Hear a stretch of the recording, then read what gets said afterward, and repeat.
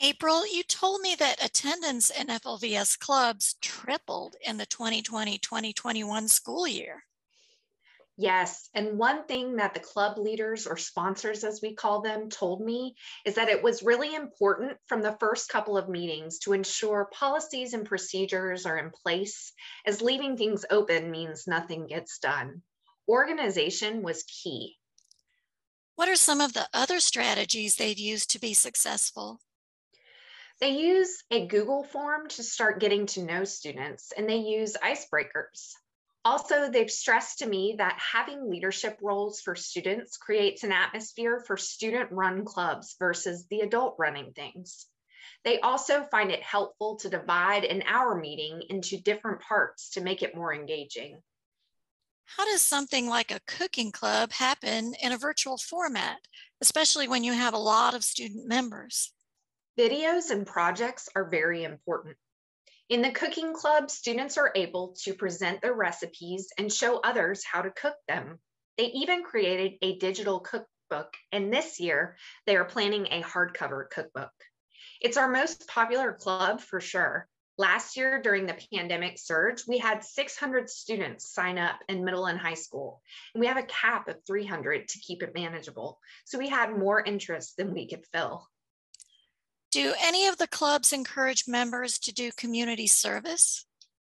Definitely. Last year, students and clubs completed 4,600 community service hours. What are some recommendations for other online programs considering starting up or expanding student clubs?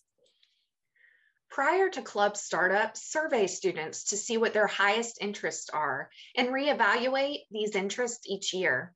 Later, we recommend you consider the costs associated with each club.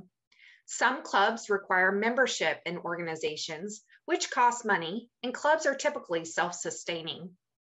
With our student surveys, we found that besides cooking, our students are really interested in art and gardening at the elementary level. Coding and other tech-based clubs are really important to all of our students.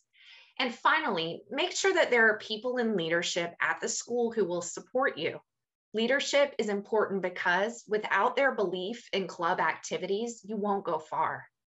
We are fortunate that our FLVS leadership recognizes the importance of clubs. It's part of our mission to put students at the center of all we do. And Amy, given your experience and research on social presence and what you've learned from April about FLVS clubs, what would you recommend to other online programs?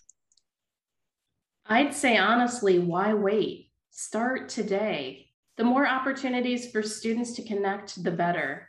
Virtual clubs can allow students who are serious athletes and performers a flexible opportunity to be involved and connect to each other and to your school without missing their intensive out-of-school practices and competitions. I can also see how clubs can provide diverse learners with an opportunity to be more involved and connect to your school.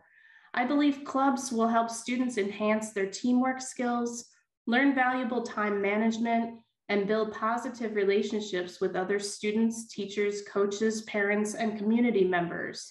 The National Center for Education Statistics research suggests that students who participate in clubs in traditional schools score slightly higher on standardized exams, have slightly higher GPAs, and have better attendance records than students who did not participate in clubs. So in my view, clubs are a win-win for your school and for your students.